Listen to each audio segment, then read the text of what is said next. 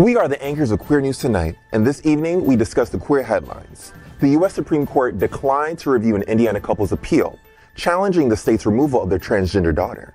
Book bans in the U.S. soared to a record highs in 2023, with 4,240 books targeted, 47% focusing on LGBTQ+ and radical themes. Challenges surged the most in Florida and Texas. Transgender Day of Visibility, March 31st, celebrates and advocates for transgender rights, recognition, and equality worldwide. We will dive into the importance tonight. Maxwell Poth's latest portraits capture the timeless elegance of the old gays, celebrating their resilience and vitality as they age gracefully. Queer News Tonight is all for it. Eric McCormack discusses straight actors playing gay roles, emphasizing acting's transformative nature. He advocates for casting based on merit. Good evening. Welcome to Queer News Tonight. This is the world's first and only LGBTQ+ daily evening television news, broadcasting live and available on demand. Available on all smart televisions, including Roku, Apple TV, Android TV, Amazon Fire TV, Twitch, YouTube, and Facebook. It's time to queer up the news for Wednesday, March 20th, 2024. We are live and literally out of the closet and into the headlines. So many of your important stories we're going to tell this evening on Queer News Tonight.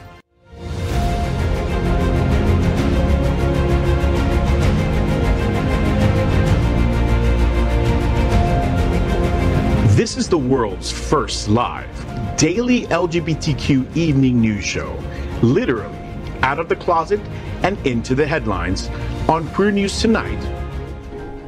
This is the world's first and only unedited live LGBTQ+ evening news show. Whatever happens unique in LGBTQ+ news, you will see it and hear it. Hotspots Magazine, Happening Out Television Network, is a nonprofit 501c3 media company in the same model of PBS and NPR, but designed for the LGBTQ+ community. Our mission is to support the 11 pillars of the LGBTQ+ community. We want to inform and educate the key issues of our queer culture, Black community, Latino, lesbians and queer women, trans, students and youth, seniors, HIV and AIDS healthcare, business, social justice, and faith. Help us support our community.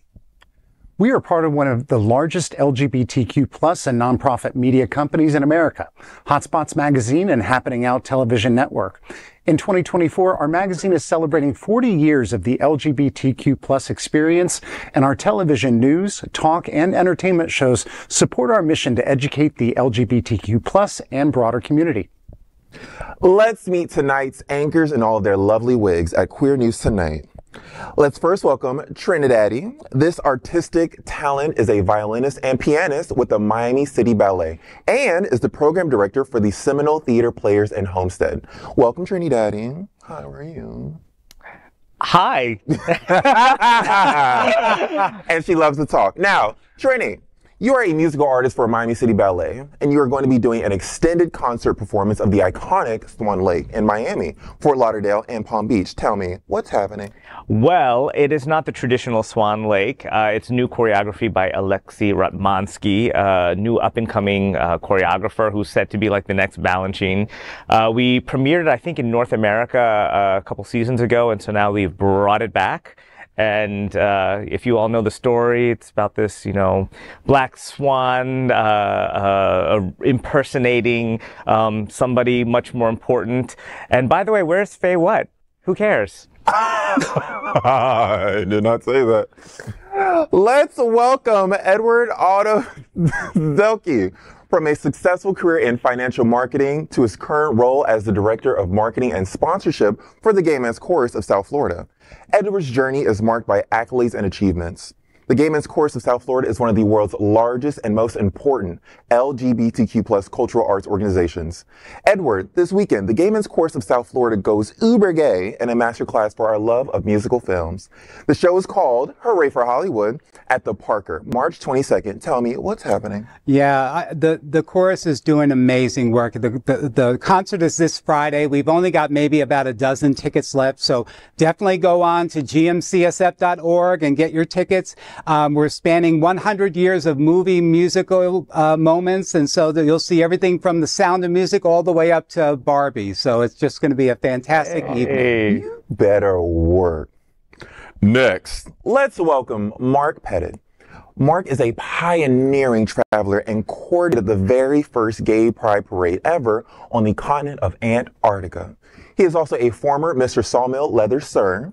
He and his husband Luke run linksbyluke.com, the chainmail harness and pride accessory shop.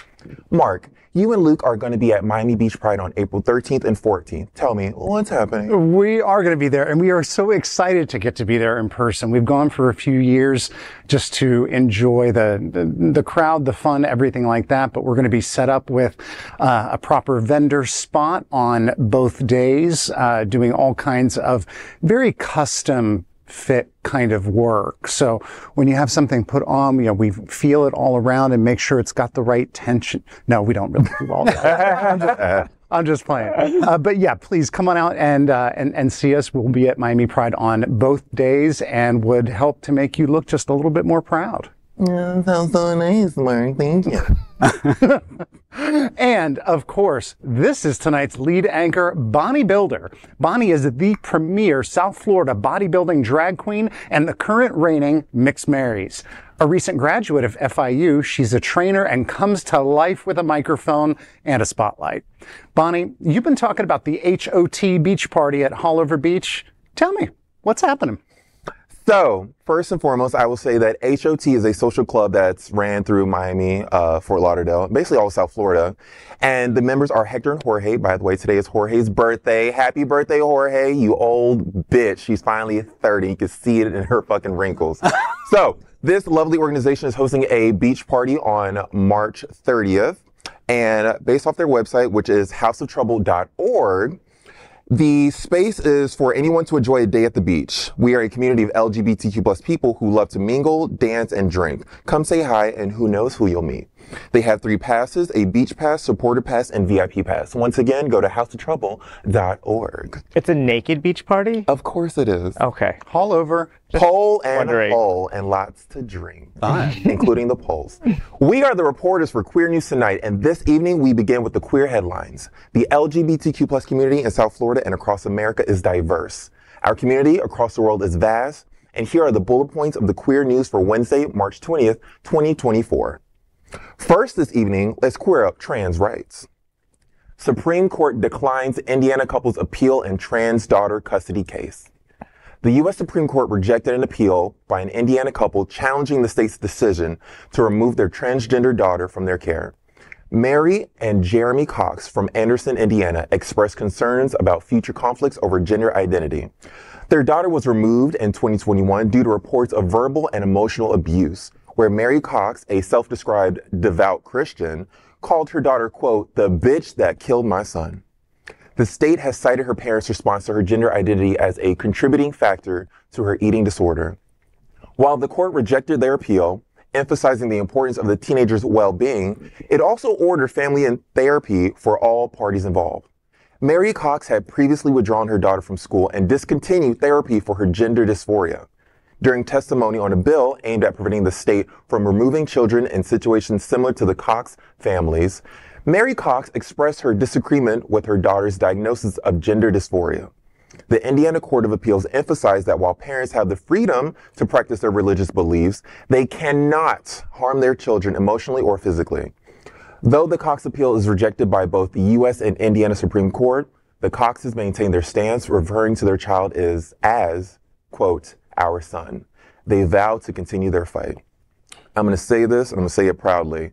Fuck those Cox. Like, how fucking dare you be so engulfed in your religion that you disregard the feelings of your child, this person that you gave birth to. They're trying to be their truest self with you along this journey. They're trying to take you along with them. As queer people, a lot of us can relate to situations where, as we discover who we really are, we sort of distance ourselves from our parents because we feel like they won't understand. This child is trying to undergo this with your support, Cox, and you're doing a shitty job. Like, literally, they just want your support, your guidance, And because based off your religion is telling you that you cannot support your child being who they truly are. And maybe that religion is a piece of shit and you shouldn't follow it. Well, and that's bull in and of itself. To use the fact that we are, devoutly Christian as any kind of reason why we do not love our child is about the most unchristian thing I think that I have ever heard. Jesus was all about helping other people and being there for them and listening to them and working with the people who were normally cast out from society. Well, your daughter falls into that category, and I'm sorry to say she probably would have been better off raised by wolves. Aside from you beasts. Aside from you cocks. So I separate the two different ideas. One is taking a child away from parents that that have a different belief system. I think that it should definitely be an individually looked at case by a social worker. Just because they have different viewpoints on what maybe if transgenderism or queer is right or wrong, I don't think that you should take a child out of the home because of that. But this social worker deemed that it was abusive. It had crossed a line to the point where this child has an eating disorder. It's the social worker mandated therapy, and I don't think that they agreed to the therapy because they were just staunchly in their religion. So in this case, I do believe that they should be taken away, and every case should be looked at differently. It's a really polarizing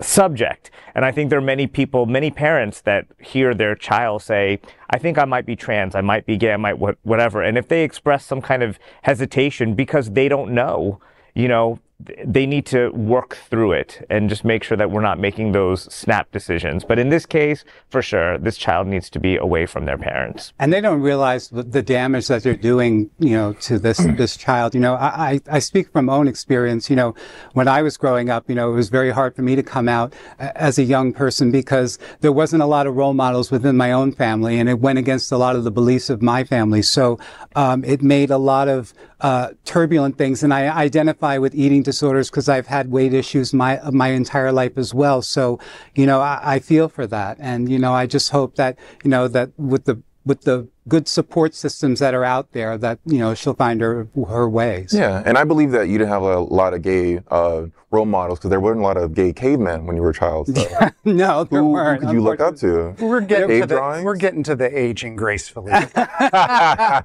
Coming. Says who? All right, Edward. All right. Well, let's queer up the USA view. New survey shows censorship efforts at libraries are soaring. According to a recent report by the American Library Association, last year book bans and attempts on book bans spiked in the U.S., reaching record levels. The ALA revealed that 4,240 books in schools and public libraries were targeted in 2023, a significant increase from the previous record of 2,571 books in 2022, marking the highest number recorded by the association in over 2 decades. Notably, 47% of the challenged books centered on LGBTQ+ and radical themes. While the total number of individual challenges decreased slightly to 1,247, efforts to censor numerous books concurrently surged the highest in Florida and Texas, driven by conservative groups like Moms for Liberty and websites such as booklooks.org and ratedbooks.org. Deborah Caldwell Stone, director of ALA's Office for Intellectual Freedom, emphasized that every attempt to ban a book undermines the fundamental right to choose and access diverse literature, hindering the voices of marginalized communities. She expressed particular concern over the escalating challenges in public libraries, which now account for 40% of all recorded incidents, a significant increase from the previous year. In the incoming month, the ALA will reveal its annual compilation of the most frequently challenged books. Maya Kobabe's graphic memoir, Gender Queer, has held the top spot for 2 consecutive years, accompanied by other controversial titles such as Jonathan Evison's Lawn Boy, Sherman Alexie's The Absolutely True Diary of a Part-Time Indian, and Nobel laureates Toni Morrison's The Bluest Eye. Well, book banning.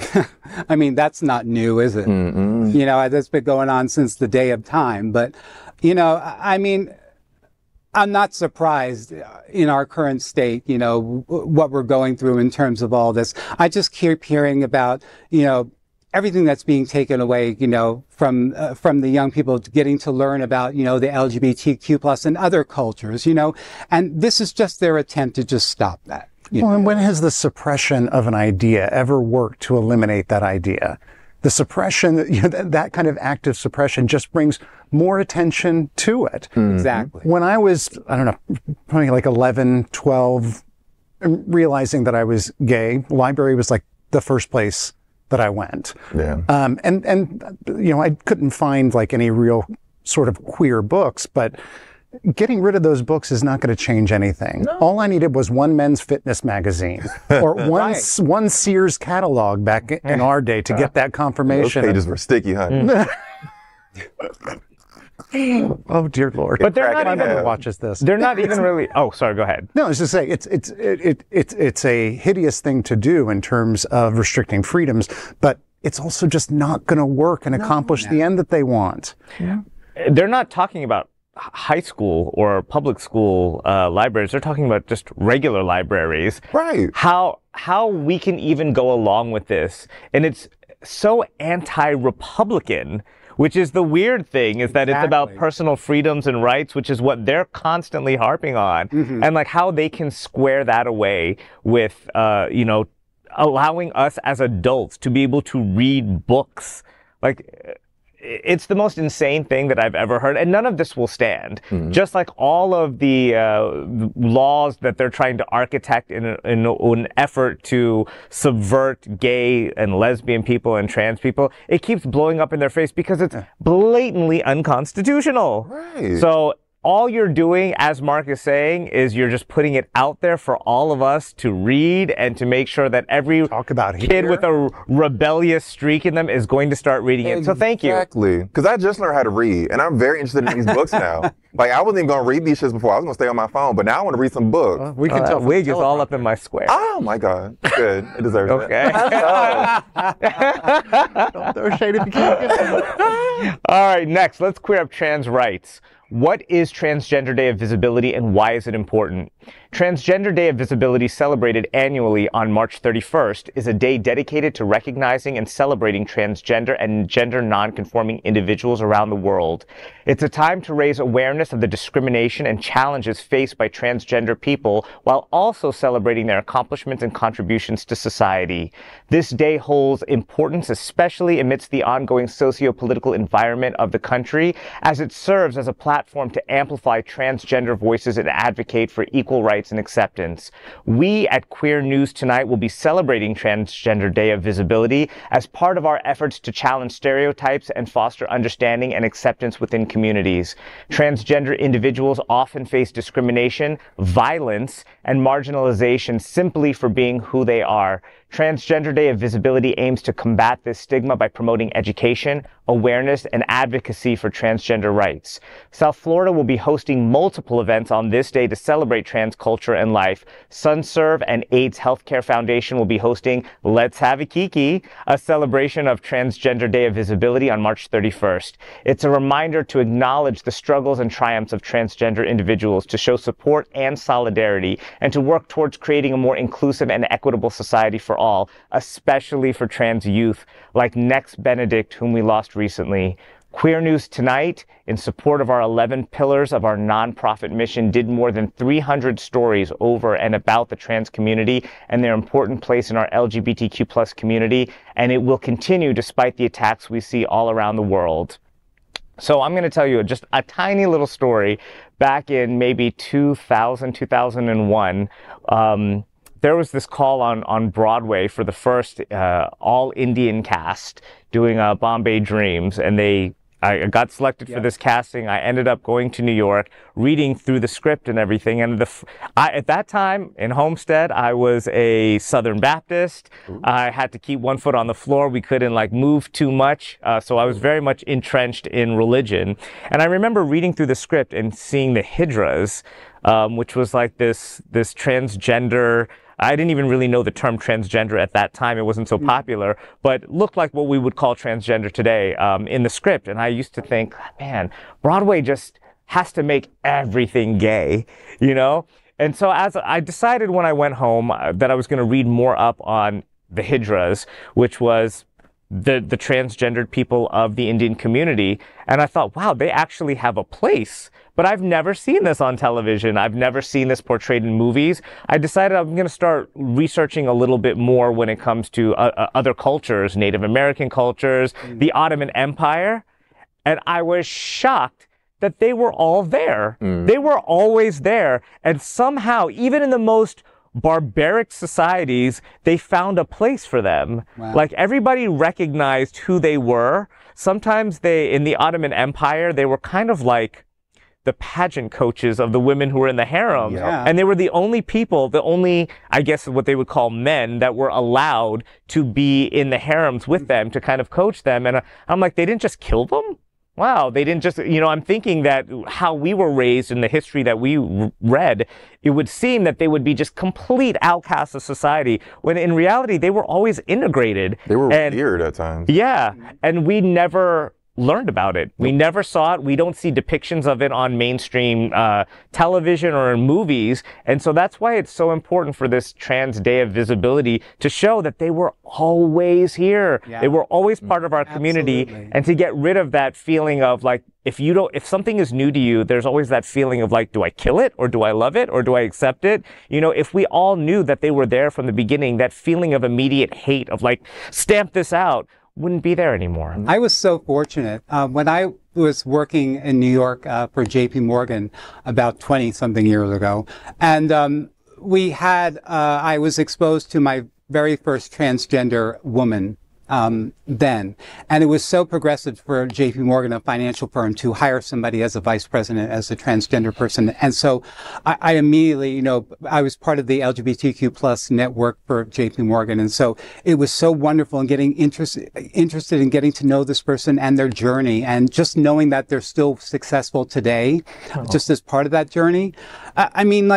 I see it like 20 years ago, and even today, it's just still like, it's so important to keep that visibility. And it's so great that they have that we have a day just to, give them support. So, yeah. And I think we need to be careful also about always kind of pointing the finger at the other people who have an issue with trans, when we do have our own issues right within our own little LGBTQ plus rainbow. And I'm just going to say, I think that gay men probably have the biggest issue, where we still have spaces in social areas, in dating areas, in hookup areas, also where trans people are explicitly not welcome.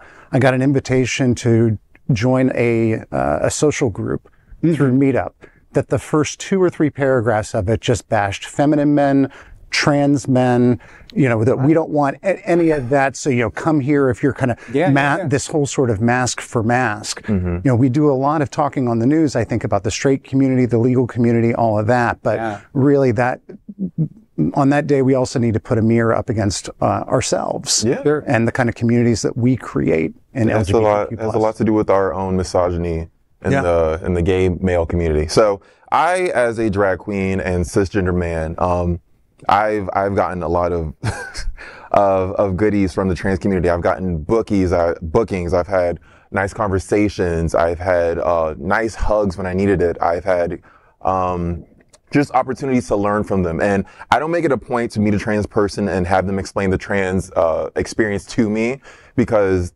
that's not their responsibility. And they can only speak on what they've experienced themselves and what they've seen immediately around them. But I do appreciate getting to know them, befriending a lot of them, having a lot of their numbers in my phone. I have a friend, Ground Zero. He is a local drag king performer. He does fire stunts, stilts, and everything. Ground King, I love you. But just to be in close proximity with great talents and just great, amazing people who just so happen to have the trans experience. Like, we appreciate you. We love you. We want to start and continue to create spaces where you feel not only safe, but valued. Because the trans experience has always been there since day one. But the trans hatred has been more recent in relation to like how long time is, whatever. But we just appreciate you, trans community. We love you, and you will always be safe and appreciated in our eyes and our arms. So thank you so much. Next, let's queer up gay culture. Shining through time, here are the stunning portraits of the old gays. Queer News Tonight has done countless stories on the old gays. They embody our pillar supporting LGBTQ plus seniors. The old gays continue to shine in a stunning new collection of portraits by photographer Maxwell Poth. Through his black and white lens, Poth shows the joy and beauty of aging gracefully while capturing Michael Peterson, Billy Lyons, Jesse L. Martin, and Robert E. Reeves. Their images, juxtaposed with photos of their younger selves, serve as a powerful reminder of the blessings of growing older. As former Out 100 cover stars and social media personalities, the old gays inspire us to celebrate queer elders and appreciate the journey of life.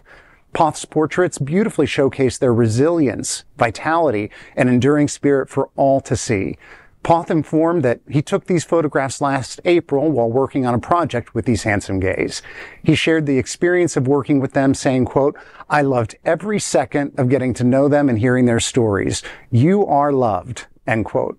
Here's a sneak peek into Maxwell Poth's breathtaking portraits of the old gays. For more of Maxwell's work, you can follow him on Instagram at Maxwell Poth. I love that I got this story, and hopefully not just because I'm more than likely I think it's appropriate for you. Yeah, absolutely. It was funny. As soon as I got it, I sync my phone every single time I get a new one. So like my pictures go back to the grainy days of pictures. I'm right there with you. I pulled up something like probably 15 years ago just to look at like the before and after. I'm sorry, I am much better now. You look at those pictures of me at that age and you can tell what I was doing every weekend. You can see the stress on my face. Yeah. You can, I think you really see a much happier person. And yeah, there's going to be some wrinkles and some spots, but, the smile is so much more real and genuine. I'm one of those people who genuinely enjoys getting old and love when people get my age wrong and love somebody trying to throw an age jab at me too. Who would do that? I'm loving it. Everybody before these cameras turned on. Viewers at home. People on the street. I have to tell you. Anyone with good vision. Yeah. I do agree with you because, I'm at that age now. I'm in my mid-50s and, it feels, like it's a different world for me. I kind of don't really care so much about what other people are thinking about me anymore and what other people are saying. I'm just kind of living my life. I'm living my best life. And, here I am on Happening Out, or Queer News Tonight. This is fantastic. So, you can do anything at any age. And it's just so inspiring, just to see these old gays. I follow them on Instagram and stuff. They're a riot. I'm like, this is so inspiring because you could do anything at any age. Yeah, we'll just give you one old man lesson. What other people think of you is none of your business. Right. That takes a while to sink in, but when it does, oh my God, life is so much freer. I will say, I feel if I look back at my old pictures that are synced up with, your Facebook memories and stuff, I definitely like me more now in my mid-40s than I did in my mid-20s. And I actually think that I look better because I learned how to take care of myself more, which then I was just living on a prayer and ramen noodles, you know what I mean? Ooh, so not Bon Jovi. So I love that part of it. I have such reverence for people who went through the AIDS crisis in the 80s and the 90s because so many people were killed and there's so much of a trauma in that generation. Yeah. So even I have this respect thing, like even when I disagree vehemently with somebody who went through that, like I just always like kind of hold back a little bit. And I'm like, you went through some shit that I will never understand what that was like. Yeah, let me listen. To have the entire world like just forget about you while you're rotting away in a hospital bed and probably not even open for visitors to come in and for doctors to reject you and like the amount of vigils that they went to. It's a really horrific time in our history and I will never forget all the people that survived that and the trauma that went through that. On a superficial note, Yeah, let's keep on it a light. superficial note, I'm so glad that plastic surgery has evolved the way. So I do hope that in my 70s and 80s, I will look very not much different at all from my before pictures. Thanks, So, Trini, thank for you. not reading the story Right. at all that we're covering. It's the opposite. Your cheeks will be out there. Yeah. So I will say, as a youth, the gay community has a very interesting relationship with age. So I always say that I just turned 30, which is like the gay 18 years old. Shut the fuck up. So, because when we're in grade school, we're not allowed to be our truest, most authentic self. Fix your bangs. We are not allowed to be our most truest and authentic self, right? We have to be the closet version. So when we do typically approach our 20s and we decide to, I'm going to figure out who I really am and be my truest self, it's like we're like 13 years old again. So by the time we get 30, we're like, okay, I went through my prepubescent stage in my 20s. Now it's time to be an adult, like a young adult at my 30s.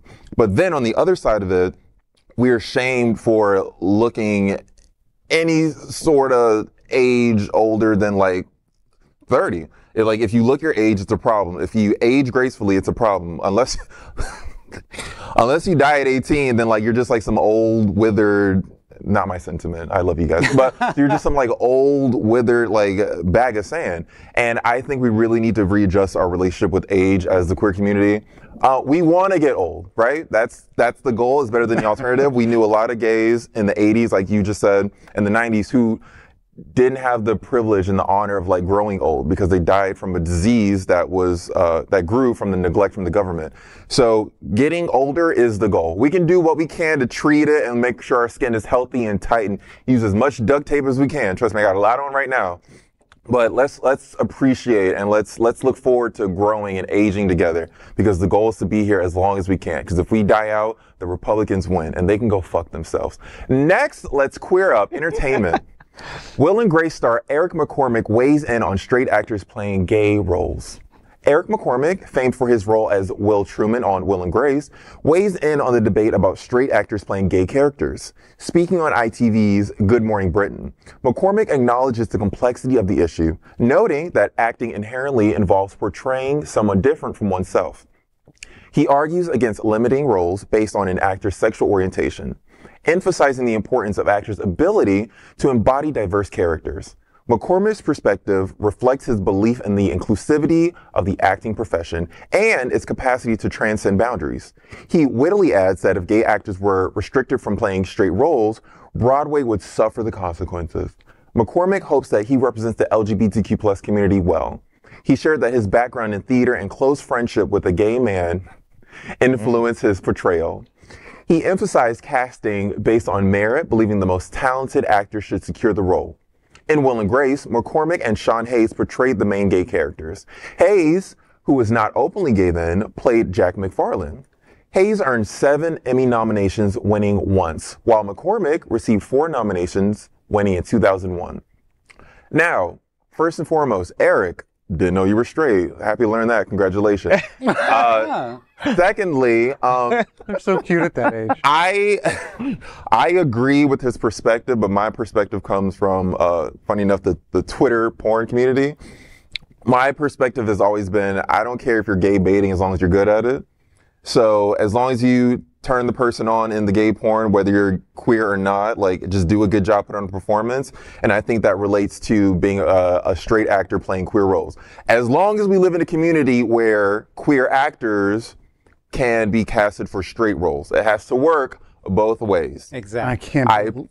Go ahead. I was gonna say I can't believe I'm agreeing with Bonnie on Girl, this. you gotta be right sometimes. I mean, from a slightly different perspective, because to me, when I see somebody like Eric McCormack playing a gay character, it almost kind of forces me to get all the way into the character, because it's not. Deep, it is deep inside. deep. Gun oil. Yeah, into that. gaping. Gun oil. Rosebud, go ahead. Oh dear Lord. And I think sometimes when you see gay characters playing. Or gay actors playing gay characters, you're wondering, well, how much of that is them, is really them? And I'm kind of caught in the who are you versus who is the character. So not only do I not mind it, I like it being switched up like that. As an audience member, it allows me to relax into the role and trust the actor. Yeah, I'm always thinking about, when I used to watch Will and Grace, you know, when it was first airing and stuff. And I always knew Sean Hayes was gay, you know. We all did. And, you know, and there was nothing ever said about it. And I was always kind of felt let down. And, you know, and as much as I appreciated, you know, Eric doing the Will part, you know, I always didn't feel connected with him that way. So it was always a struggle for me. But, you know, in this day and age, yeah, it should really just go on merit for the most part, I would think. You know, I mean, I think we're at a point now where there's enough gay actors that are out that can basically do any role. So, you know, that's how, you know, when you grew up in the theater, we didn't have a lot of gay roles and we didn't have a lot of gay role models. So. Well, I have a theater company, so I deal with casting. I just casted Grease, which I'll be doing some more queer news stuff about later on. Yeah, I think a lot of times when we're talking about diversity and equity, inclusion, all of that stuff, we're talking about a space that doesn't have that population, that demographic in it. The theater and television acting has plenty of gay people in it, right? So I think that it's more important if the story is, you know, take a Brokeback Mountain or something like that. I will. Like, okay. Yeah, like I think the acting really is the most important part of it and how it fits. And I actually love seeing straight people. I think it should be fair, you know, give them the shot just as you would a straight actor. But I do think that there's a lot of power when straight men show that it's okay to be gay. And they do a whole lot of press about it. And they're constantly being asked, are you gay? Are you gay? And they're like, no, but if I was, there'd be nothing wrong with that. And when you take somebody who's considered like kind of a portrait of masculinity and they kind of flip the script, I think it's incredibly powerful for all the people who are anti-gay. John Cena is probably one of my biggest crushes because he is a guy who has never strayed away from gay stereotypes. He's even kissed a dude, like if you've ever seen the 7 seconds in an interview or something. And he was like, guys, what is the big deal about all of this? Like, this is just stupid, like toxic masculinity, and I can beat your ass. So, you can. like, so like when you have guys like that are actively like repping for the gay community, I think it's better for all of us too. So yeah, straight guys, you can play gay roles, in my opinion. Yeah, bro, you got it. You play Next, we are proud of our special partnership with Sunshine Cathedral, the world's largest queer church here in Fort Lauderdale. Supporting that partnership, we are broadcasting from our permanent set here at the Sunshine Cathedral at the Happening Out television studios. We broadcast Sunshine Cathedral Sunday International Service at 10:30 a.m.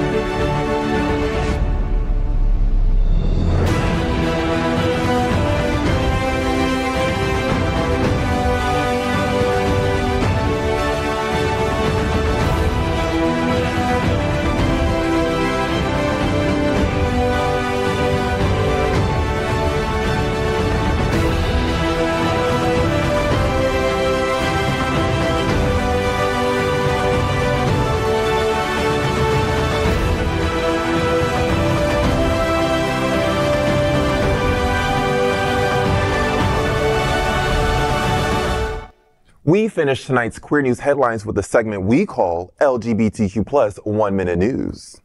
LGBTQ plus 1 Minute News. Let's queer up entertainment. Trans American Idol contestant wins judges' hearts. Amari, a 28-year-old waitress from Indiana, wowed American Idol judges with Sarah Bareilles' She Used to Be Mine.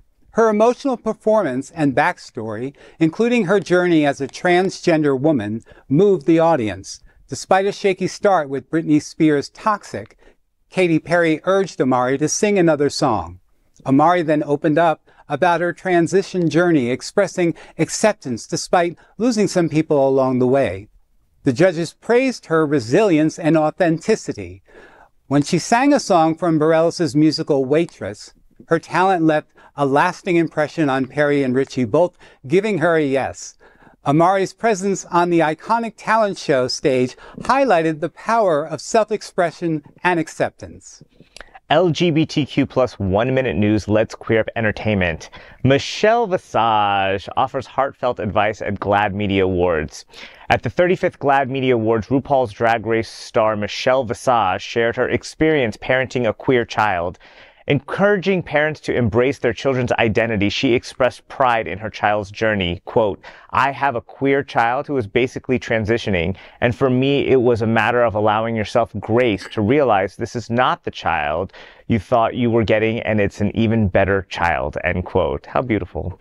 Visage, set to host RuPaul's Drag Race Down Under, spoke passionately about the LGBTQ plus community's significance, affirming her commitment to advocacy.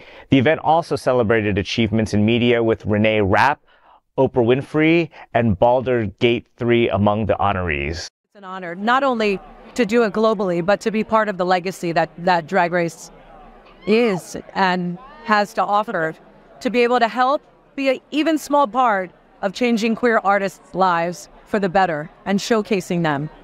I have a queer child who's basically transitioning, and for me, it was a matter of allowing yourself grace to realize this is not the child that you thought you were getting. And it's an even better child because they're authentically themselves. They're not living a lie.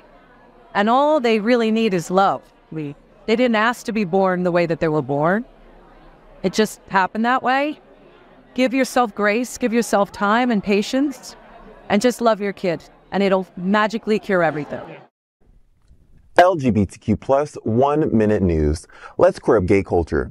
Dua Lipa's Life is Way More Fun with the Gays. Hey. Grammy Award winner Dua Lipa shared her LGBTQ plus allyship in a chat with Trixie Mattel.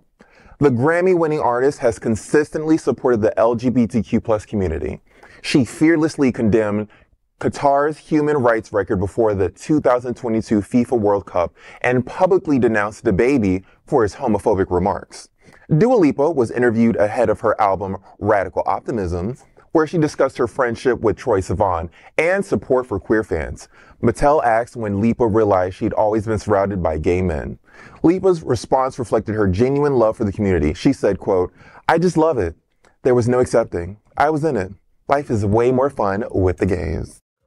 I just love it. There was no accepting. I was in it. I don't know. You were way one more with the fun. gays. Life is way more fun with the gays. I'm not gonna lie, I don't want to get confident. Mine looks really good so far.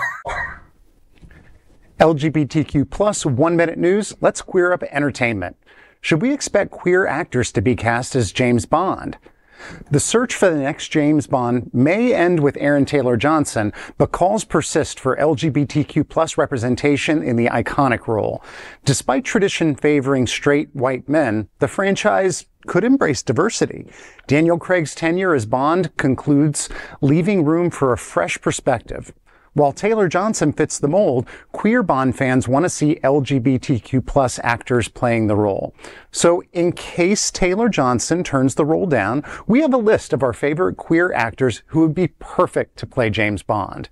The list includes Elliot Page, Andrew Scott, Jonathan Bailey, Ncuti Gatwa, Richard Armitage, Coleman Domingo, Luke Evans, India Moore, Kristen Stewart, Matt Bomer, Tess Thompson, Sayan Sirvan, and Billy Porter. LGBTQ plus 1 minute news. Let's queer up gay culture. Reddit discussion proves that TSA discovering sex toys in carry-ons is not that unusual. You might have come across the viral video of a TSA agent knowingly looking after discovering a sex toy in a traveler's carry-on. Similarly, a TSA agent left a note for a passenger who had a vibrator in their bag saying, "Get your freak on." Why does Girl, don't forget the girl. Yeah, you can't forget the girl. Oh, I'm sorry. Get your freak on, girl. All right. These incidents highlight how private items sometimes become public knowledge during travel. Reddit users shared their embarrassing anecdotes in a recent subreddit asking gay bros thread. The original post asked, anyone ever have TSA find your sex toys? And the comments started pouring in. The list of such incidents is long, as if you were searched for the original post online. We assure you a great laugh. Meanwhile, here are a few comments. Oh, boy. That's today's news for the LGBTQ plus community on the world's first and only daily LGBTQ plus evening news show. If our community is important to you, share this news with your friends and family. Are you, like most of America, part of a very large television audience watching this LGBTQ plus live news broadcast right now on Roku, Apple TV, Android TV, and Amazon Fire TV? Tonight is the only live LGBTQ plus digital television show in the world that is out of the closet and into the headlines. We need your support. If our community is to grow, we must tell our stories and bring them to the attention of the broader world. This is the only place in the world that tells these types of LGBTQ plus stories in motion and sound. That's the passion of Hotspots Magazine, Happening Out Television Network, and Queer News Tonight. I'm your anchor, Bonnie Builder, and on behalf of these LGBTQ plus reporters, the anchors of Queer News Tonight, including TriniDaddy, Edward Otto Zielke, and Mark Pettitt, we will see you daily at 8 p.m. To our LGBTQ plus world, we wish you good night. Good night.